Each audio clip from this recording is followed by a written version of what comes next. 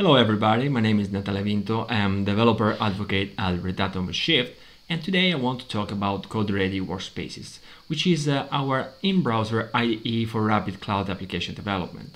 So I want to show you that CodeReady Workspaces can be used to enable distributed developer teams on the platform in multiple projects in a very faster way. Support many deployment way, support also the disconnected installation, and it is OpenShift native development tool.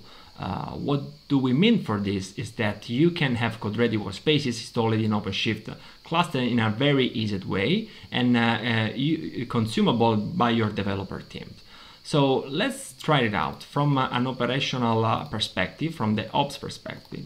We can log into the cluster as admin, to the OpenShift cluster as admins, and we can prepare the CodeReady Workspaces installation for our cluster. It's very easy to do in this OpenShift 4.5 cluster, picking from operator, hub, marketplace, any operator of our choice that we want, but in this case, we just want to install CodeReady Workspaces. CodeReady Workspaces, we can just look for CodeReady Workspaces here, operator, just install it. For this demo, it has been already installed. So you can review your installation in your installed operator. In this case, we just created this operator here, and we created also a custom resource for the CodeReady Workspaces instance. So very easy to install it. You just create this custom resource.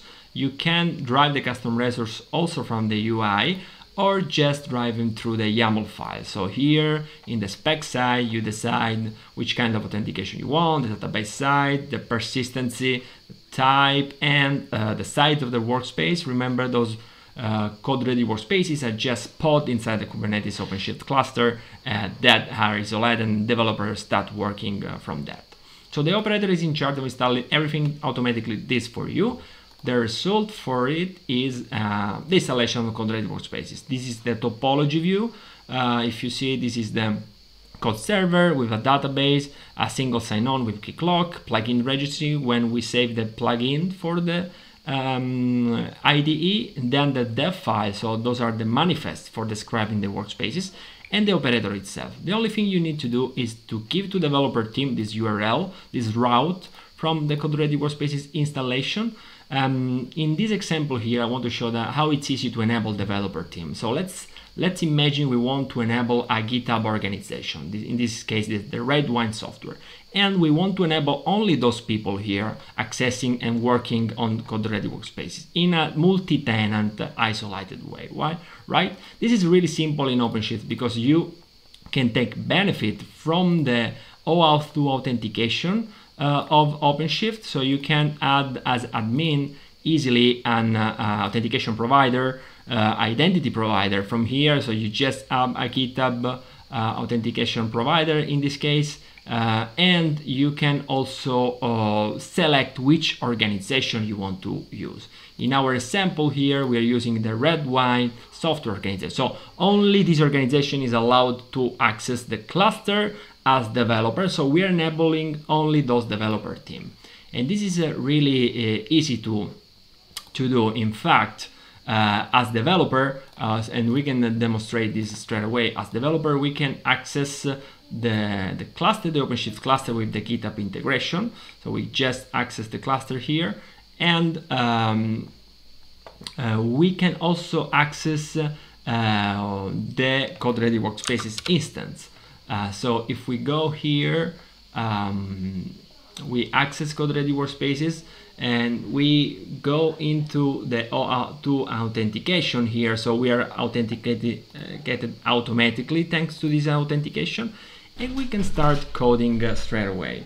So let's pick our favorite programming language here. We can select from many of these. Those are the runtimes supported by the product here that we have. We can pick Java or .NET, C++, NodeJS, Python, whatever we like. So for this example, let's start from a Quarkus Java application. When you click here, what happens under the hood is that you are generating a workspace pod that is creating for you all the runtime environment that we need. And we can verify this also from the dashboard here, from the OpenShift dashboard. So as developer user, we can also verify that we have something that is happening under the hood in our project that we belong. In this case, this project has been configured automatically by CodeReady Workspaces. So some workspace some pod is creating here, and some storage has been created automatically for us. So the CodeReady Workspaces server is creating the persistent storage, so the persistent volume, to save our settings, our builds in the workspace. And when this finish, we will have a pod containing all our settings. So you can also monitoring this from the developer console in OpenShift. This is a Maven workspace containing a Maven container where we can start coding. And if you go back to the dashboard here, you can see this look and feel very similar to Visual Studio, because this is powered by Eclipse TIA, which is the UI engine used by serving the content and start coding in the in-browser IDE of CodeReady Workspaces, which upstream project is Eclipse Che. So this is the product around Eclipse Che upstream project, right? So let's start seeing the code here. We can start looking at the code. We can start exploring the IDE here. So if you see, we have some bunch of container. Those container are for instance, this is a Maven container containing a Maven command, containing the Java compiler, the Java runtime, and we have also some welcome intro that explain us how to use the Quarkus tool. So this is a Quarkus application. So let's start coding. Here in this example, we have already a REST service with a /hello path we can use to print something. I want to show you that you can pick one of these already available tasks, and those tasks have been configured by the dev file. The file is the manifest descriptor for the workspace. So we can start testing our application right inside the workspace. So we are working only inside the workspace. Now we are resolving, we are running the Maven command to start the application. This is defined also. We have a POM XML in this case, defining all the Maven goals. What happens is when you start the process and you are in developer mode here, in Quarkus developer mode, you can access this embedded terminal here, and you can access your web service. This route that you see here is also available outside OpenShift. So this is really nice, because when you start coding, you can tell the people, okay, verify this web service I'm building, and you are working only inside your workspace. Remember, you are not pushing anything to OpenShift directly. You are implicitly using this workspace on an environment reserved for you by the OpenShift admins under maybe some quotas, some settings, some rule. Okay, now let's start code. Let's start doing our modification. Let's say hello YouTubers, for instance. We do this change here, and we don't have to restart anything. This is Quarkus, right? Automatically available our change. We don't need to restart anything, so we're okay with this. Let's start also putting new content. I want to show you that we have also the language server, the Java language server in this case. If you pick another programming language, you have the language server for that. So we start coding, we start saying anything. We want to create another subpath on the REST endpoint here and return something like another command, hey YouTubers. So this is another path we're picking here. Let's put some annotation. So this is a GET request, and we want to produce, if you see, this is autocomplete by the IntelliSense. We want to produce, in instance, a plain text content type, and we want also to change a little bit the path. So we are integrating this, and we want to go to the /YouTube. So when you use this on the path, there's gonna be an annotation, of course, and you resolve your syntax here, you are ready to test everything. So we can test here as you know, you can do hello YouTube, and this is your change, but also you can do from here, which is much better. So you can give this URL to your collaborator and start looking at this in order to try to do other things. So this is our one tire example with a Java application we are using, we are coding locally, and after this, after we code locally, we test it locally, we can also build our application. So we can package the application and we can start providing the jar file, right? We did some modification here, but we didn't really touch the test. So we can also test locally, right? Before pushing our code. We want to test and we want to ensure that everything is fine before releasing the code. So let's update this test here. We modified the string, if you remember from the beginning. Let's add this to the test. So we save it, and now we should be fine in releasing our jar file. We're packaging the application, running the maven command, and when the tests are ready, we can start having our binary file that can be used, maybe it can be used by, we can push to some Artifactory Nexus, so we can start some pipeline. So this is our one-tier Java backend example. Okay, now let's see another workspace. Let's go to the list here where we tried the one-tier Java application workspace. Now we want to try maybe a two-tier, like a front-end database. This NodeJS MongoDB is a good example. We can start from this getting started here, but I wanted to show you that you can also do by using the functionality of the dev file. So you can also customize those workspaces here. If you go to those sample in the GitHub repository, those repo contains all those examples we are looking here, and you can also customize that. So what I did is forking one of these, then I create a dev file for it, and I added this button here. This button will create a workspace using a functionality of CodeReady Workspaces, which is the fabric, the factory. The factory is able to create your workspace reading a dev file from this Git repository. So when you click here, and it's super nice because you can give to your developer team just this in the README file, just this button, click here, and it will create automatically the workspace with your customization. Wanted to show you how it's made. Basically, it's just you have to put the URL of CodeReady Workspaces, your CodeReady Workspaces instance. Factory is the web service used. Then the parameter is the URL of your Git repo.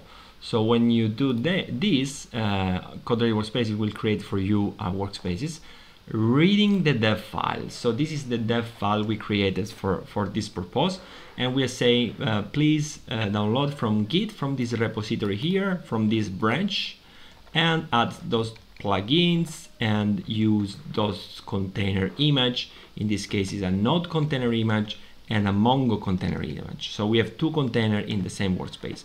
And then we had some commands here. So your developer and team can just test, build your application from those commands. You can also add the command to deploy the application into OpenShift, or to run, for instance, a Tekton pipeline. You can take benefit from the Tekton plugin inside CodeReady Workspace if you want to do it. But for this example, let's have this workspace that we want to code, test, and then push into OpenShift. We start from this dev file. Let's come back to our workspace. So if you remember, we have our Quarkus one already running. Now we generated a Node.js plus MongoDB. When everything is fine with the start of the container, and you can also verify from the topology view, right? So here we have another workspace, so another pod containing, in this case, two containers and a couple of routes here we can use to test our application. and we can start looking at the code, doing our modification, and actively start testing our application. So in this case, in this example, this is a NodeJS application, which is a guestbook consuming a MongoDB database. You can very easily verify this. If you, in the while the editor is loading things like the IntelliSense for TypeScript in order to suggest the code, as we've seen for the Java part, we can explore the terminal. So we can access to terminal, the Mongo terminal. So this is the container containing MongoDB, and the Node.js one. You can go here, and this is the Node.js container that will run the Node.js application. Those are run tasks that you can run. For instance, we want to resolve the dependencies with npm. So the first thing we start here is an npm install. So this will resolve the dependencies, and we are ready to start testing our application. So when the content is ready, we can try to start our application. If you remember, if the application open a port, you can have the internal embedded web browser here. And you can, the nice things is that you can also try it out on the web browser and give this URL maybe to some of your collaborators. So you can say, let's use this law from CodeReady Workspaces. So this is writing inside the CodeReady Workspaces MongoDB database. So you can give this to your collaborator, and in order to verify that this is fine, staying in the same workspace. So you are not deploying anything to OpenShift yet. Let's go to the next step. So we want to add our modification. Let's modify, for instance, this test here. We can say hello YouTubers, my YouTuber guestbook. The modification is you can verify the modification straight away. So when you do your change, you can verify this with the Git editor. You can verify you can do your diff, and if it's fine for you, you can head to the staging area, commit locally, and when everything is good for you, you can also push to your origin. For instance, here we're pushing it to our repository. You can put your credential, but also you can save those credentials if you want to use multiple times, for sure. So now that we are fine, and we are ready to, so our code is fine, we tested everything locally, and this is fine. Now we want to push into OpenShift. Before pushing to OpenShift, let's verify a little bit the code. So this is a Node.js and MongoDB, so we need a MongoDB to connect with. This is local to the workspace, but we want some MongoDB on OpenShift, right? So let's verify the code here. We have some connection to MongoDB. What is the MongoDB URI? You can see the parameter, simple sample username, password, a local host name, which is a service in the Kubernetes OpenShift world. So we can use those information to order our MongoDB database. And we want just to focus on the code, right? We don't want to prepare any YAML file or make any Kubernetes things. We want just to code. Let's try it out. First thing we need to do is to install the OpenShift plugin. So you can do the OpenShift plugin installation from two parts. So there is the plugin list here. You can see there are lots of plugins available. You can also add your own plugin, and it's very easy to add those. Let's say we want the OpenShift one. So we want to install OpenShift plugin. When you install it, you have to restart your workspaces because it needs to be mounted, and refresh, in this case, the page.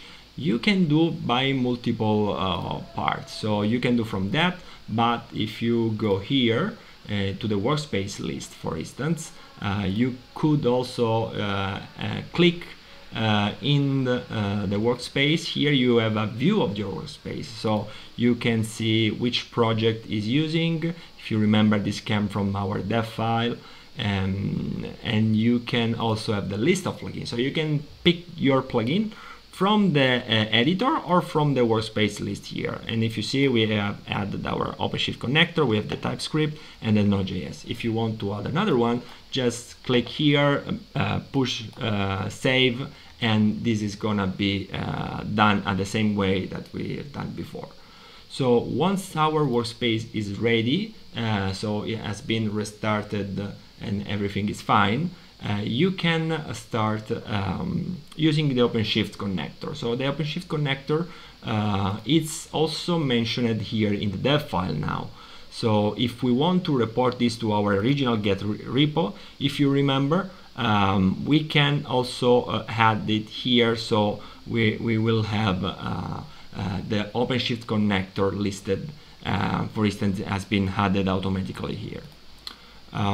So let's come back to our workspace that now should be ready, and we can start using the OpenShift connector.